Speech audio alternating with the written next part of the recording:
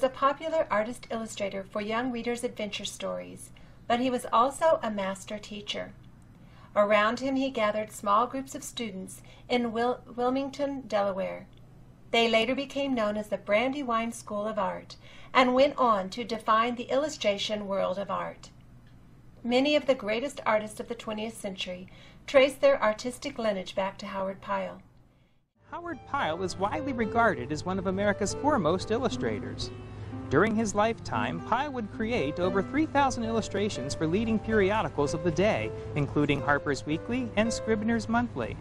He would also illustrate over 200 texts, including The Adventures of Robin Hood and the story of King Arthur and his knights.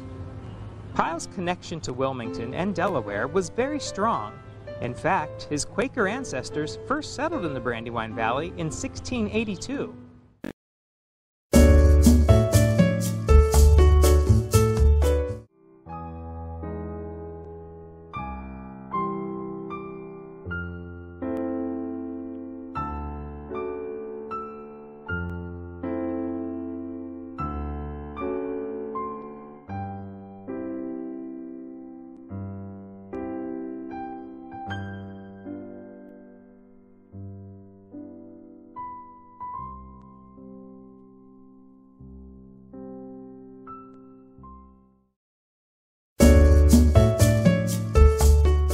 This work, entitled Marooned by Howard Pyle, the feeling of desolation is palpable.